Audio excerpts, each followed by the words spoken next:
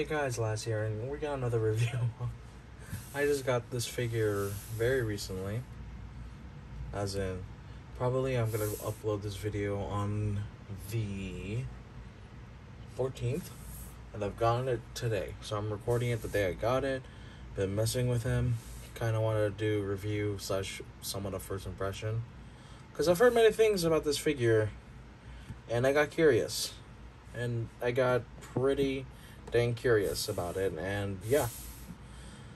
But more so, I just like the concept of tracks, and the Corvette Stingray looks awesome. So yeah, let's take a look at the box real fast. So I can just tongue stops working. So he is a deluxe class, and for a deluxe class, he looks surprisingly good. Both box art and figure. I have him. Don't worry. He's got the little promotional images in the not promotional energy. I can't English today. You got the box art right here with the kingdom stuff, and here are the promotional images now. Yeah, it's a pretty easy conversion. He also got an alternate mode, so there you go. And yeah. Anyways, there you go. There's the box, and let's bring it forward. This guy is tiny. I actually have to zoom in a tiny bit, just so I can get these. Yeah. You can see the Kleenex box, and immediately, detail's pretty good. I like how this is mostly flat for the most part, and I like how the shape is generally there. These things don't always stay in, but it's not a big deal to where when I just look at it from a distance, it's not gonna look bad.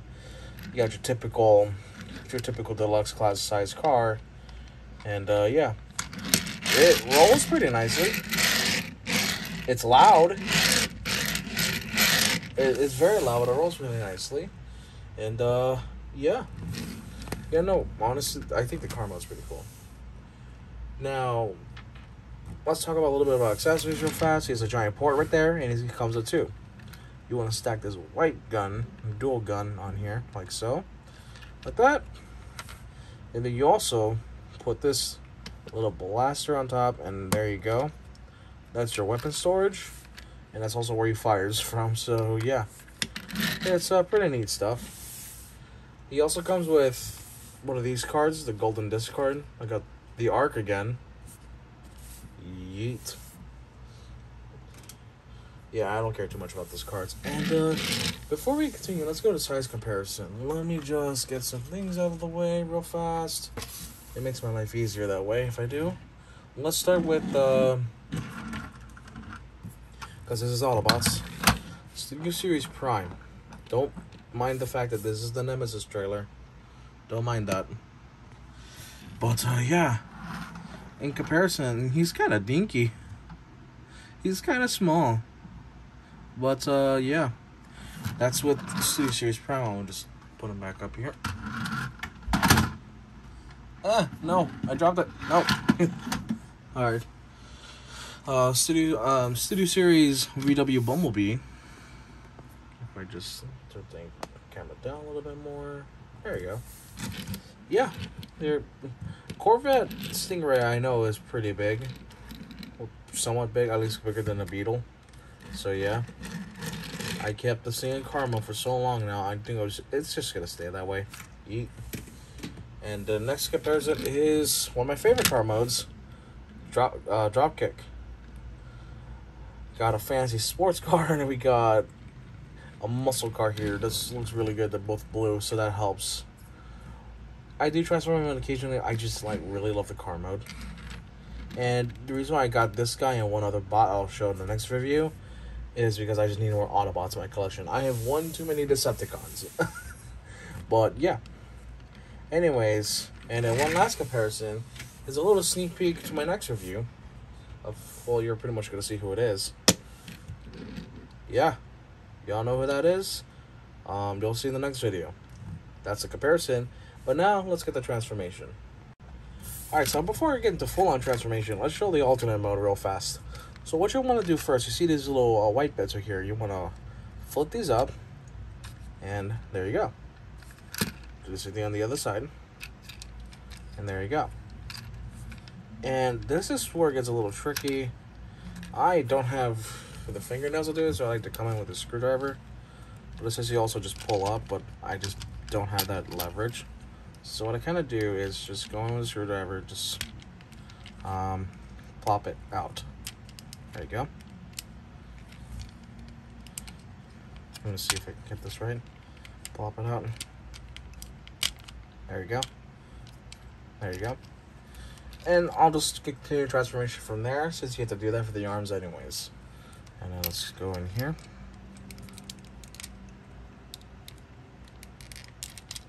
Ow. Ooh. Ow. I hurt myself. On accident. Okay. Now we got the arms out. Like so. And now we just need to flip them out all the way. Or all the way. All the way. There you go. It's one arm. And this is the other arm. Now what we're going to do here is move the actual arms away. Or move the arms away from the wings. Like so. And there you go. You're going to have to do this for robot mode anyway, so that's why I'm just doing it here. And then you're going to do this on the other side. Okay, there you go.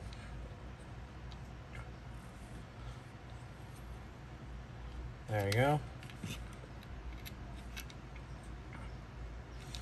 You know, those look the same, those look slightly off, but I don't care. And then you're going to want to rotate the arm at the elbow point or the bicep, and then you should be good to go.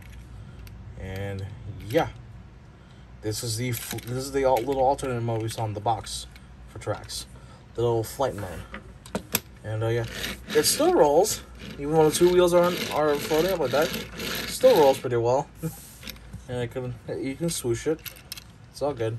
It's a small car. A crotch flap gets annoying though. And yeah. Yeah, no, this is a little flight mode that came with it, and it looks pretty badass. But since we're here, I may as well just get started.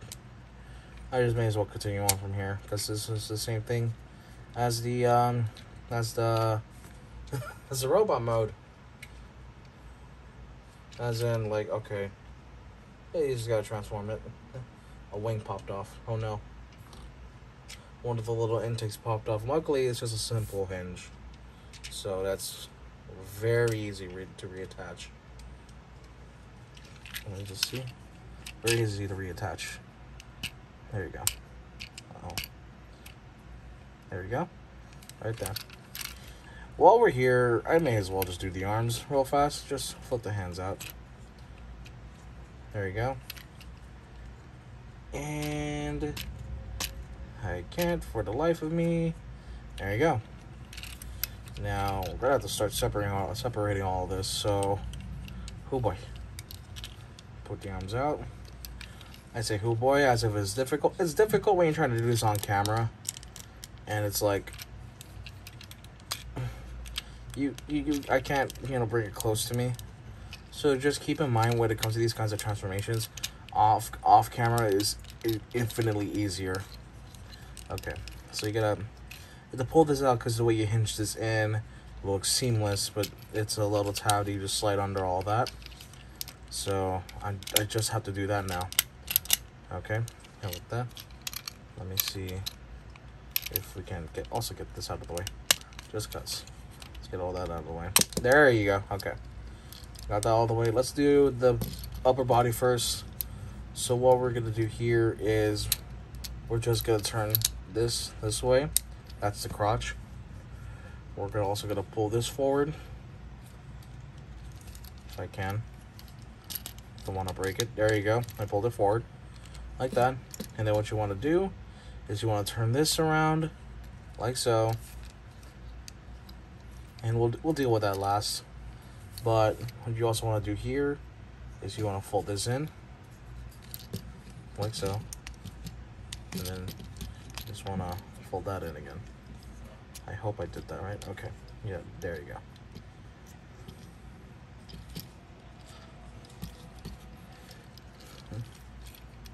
Nope. Nope. I did not do that right. Okay, let me just, there you go. There you go. Yeah, just fold it up like that. Not much you can do there. It was kind of messy, but oh well. And, yeah. Oh, no. No, you're not supposed to go on. And, yeah. Now, since we're here, let's leave it at that. Let's go with the legs real fast. So you want to detach them, separate them. And then you want to do all this and extend them in a way.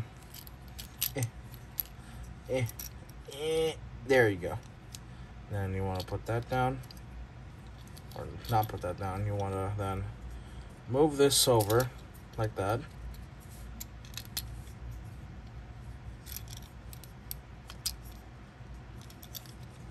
Okay, I'm done. Okay. So you want to have the knee like that. Okay. You want to get this around to here.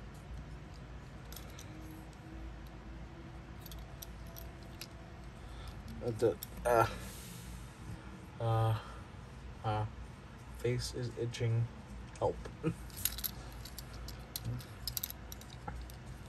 Then what else you want to do is then because you have to hinge this over, and it gets a little difficult that way. So there you go. I think I got it. No, I did that wrong. Okay, da.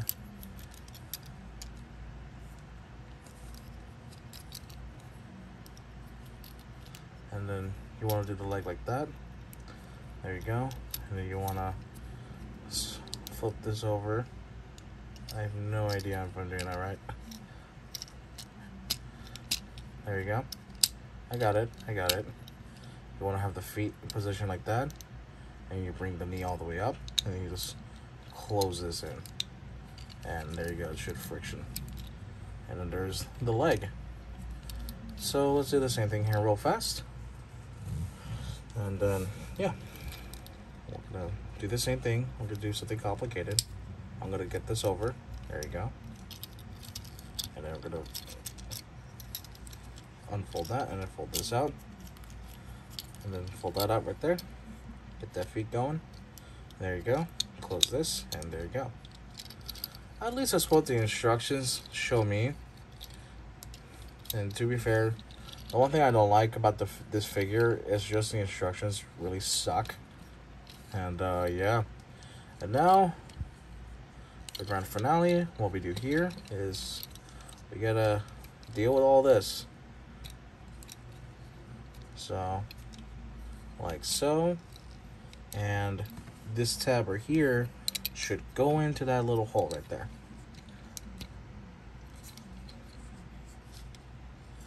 If I can get it, let me just use that double hinge to my advantage.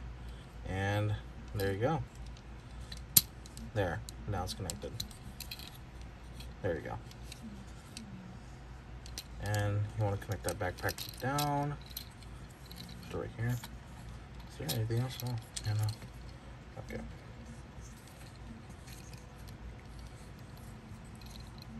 And let me see. I have to pull this one up close to me.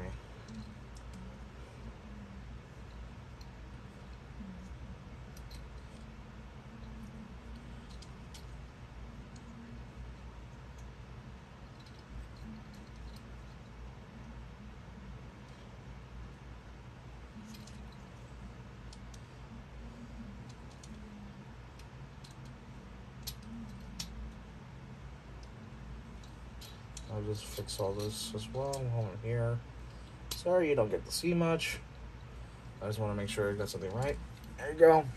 And I'm not sure about the back section. Hold on. There you go. Let that sit on there. Like so. Oh no. No. Everything's coming apart. There you go. Then this little spot right there, you want to get this in. So I'm going to do that real fast. There you go. That should hold the back together. There you go. And yeah, there you go. Yeah. There you go. Okay. We got the arms here as well. And yeah, that is tracks. Got the whole G1 thing going for him. There you go. Let's make him stand up. And yeah. I'm pretty sure that's what you have to do with the back. It's unfortunate that once that taps in, you can't really rotate that anymore. Though I think you're only rotated when you do a transformation. Oh man. Now you have tracks. You just see him staring into your soul. And yeah, he's a pretty small figure. He is a tiny figure, all things considered. But yeah, no, I genuinely enjoy him. I genuinely enjoy him. Despite the little rocket transformation. And the details on this guy, minus the crotch plate, are pretty nice. You got his stark red face. Got the giant backpack that hangs off of him, though that's accurate. You got the legs. All these little painted details right here. Autobot symbol. You got little interior details and all that. Yeah, you got car parts hanging off in the back, but this looks pretty cohesive as it is. So I'm not mad about it. Articulation. So his head is on a ball joint, but it's pretty dang limited. He can look around. He can't do 360 because of this whole thing in their way. He has a waist swivel. His arms can go out like that, and like that. He has an inward butterfly joint. So yeah, he's got a butterfly joint going. He's got bicep swivel. He's got an elbow bend that goes up to 90. He's got wrists that can go in, but that's for transformation mainly. His legs can go out that far. Can go back that far. And he can do the full splits. There you go. He's got your thigh swivel. He's got a knee bend that goes up to 90.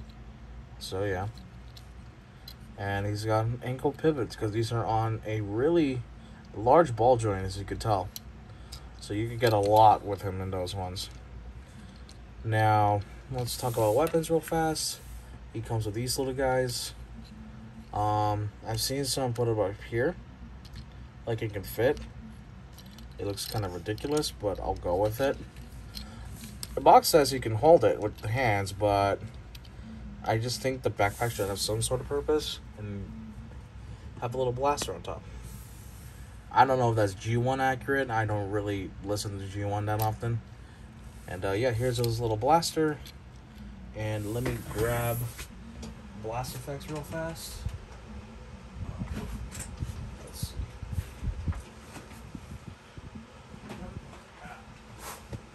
see. His guns can take blast effects. That I know for sure.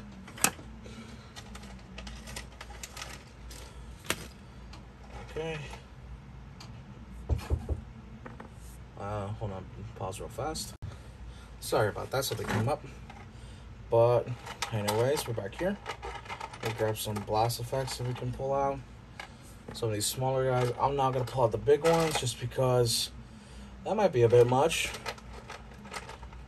But he can take blast effects for sure. And we'll use hot rods as well. Just cause. Just cause. And just cause they're there, we'll use them. And yeah. So let's start simple. What we could do here, I don't know why I have these first ones. His wings could get hit, could get blooshed, as some would say. Let me just put that on. As some would say, his wings got blooshed. There you go. And then, let's say, his arm also got blooshed. Right shoulder, okay. You know, my man's is taking heavy fire. He's gonna fire back as well.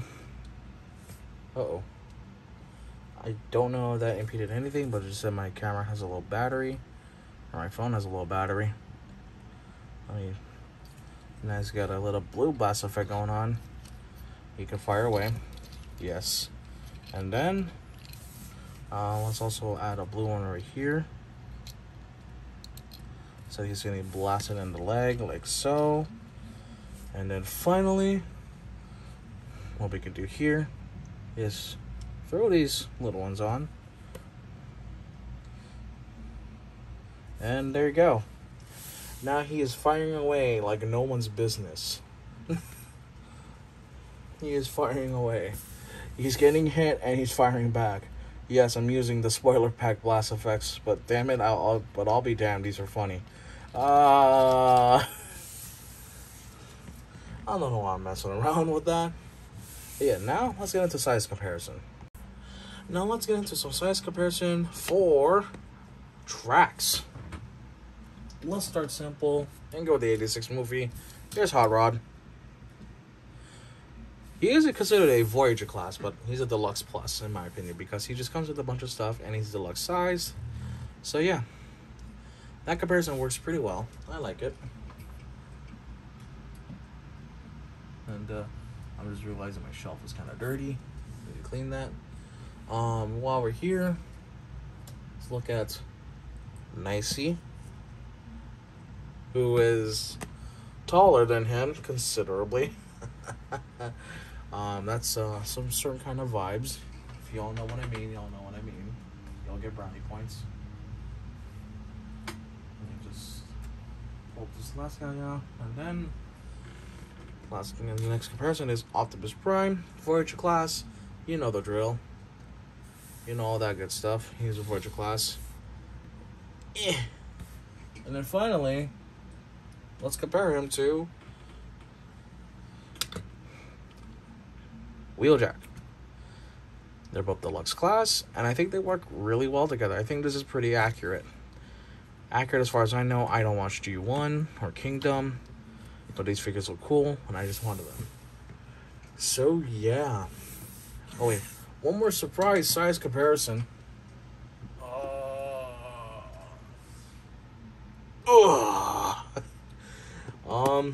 That's a monstrosity. You can kind of see what's going on in there. Yeah, I don't need to say more about that. All you need to know, that's a monstrosity I decided to make one day. Anyways, guys, that's all I got for this video. I really like Trax.